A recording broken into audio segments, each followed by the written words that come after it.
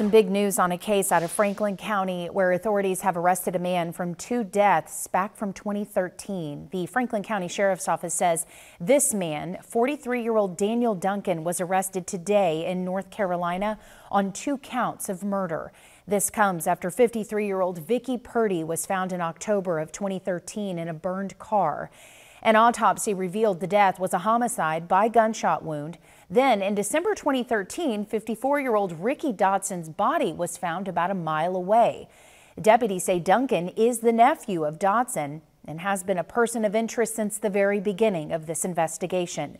Officials say Duncan is in custody in North Carolina and extradition to Franklin County is still pending.